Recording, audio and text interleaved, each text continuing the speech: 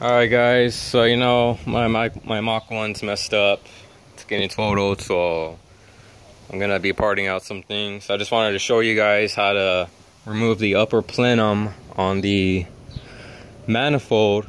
It's usually where people clean them, polish them out, or install the Pulse High Performance or MMR Performance manifold spacer.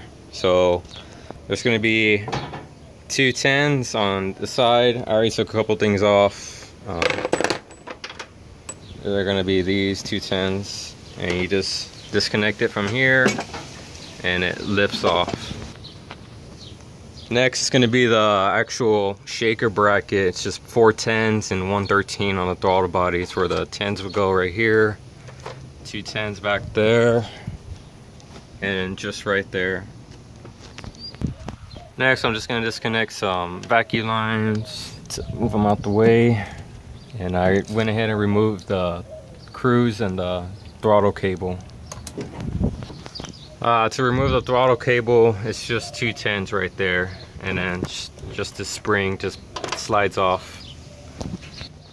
And once you have them off, just move it out the way.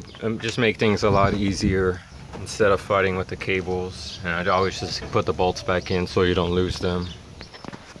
Next thing, I'm just gonna take off the intake inlet tube. It's just gonna be just a 8 hose, and you can just move it out the way.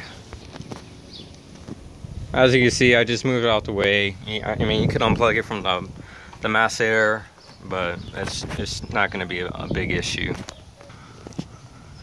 And just next, just remove the male connectors, the TPS, IAC, and then just this back one, just so you have enough clearance to take off the lid. Some of you are gonna have, or a majority of you guys are gonna have the EGR tubing right here. I don't have an EGR delete, but you're just gonna have 2 bolts right here. You can just slide the exhaust port off and move it out the way enough where you can actually have no issues with that. Next thing is, you're just gonna remove the 8mm bolts that are on the upper lid of the manifold.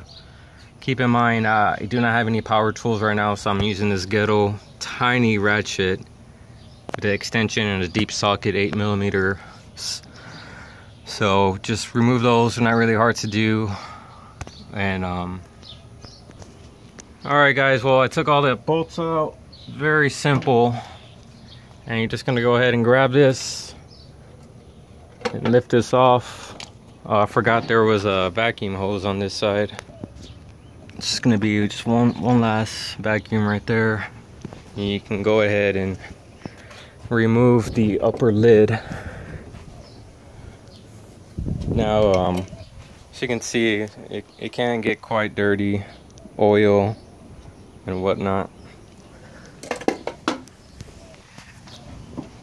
Definitely very oily. You can go ahead and get a JLT oil separator or whatever you choose to.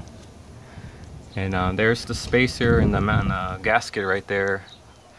And how you actually install these is you leave the original gasket on, put the spacer and then the new gasket that they provide on top, including new bolts. You will need longer grade bolts to have it fit. And just to install it, just repeat the steps, and that's it.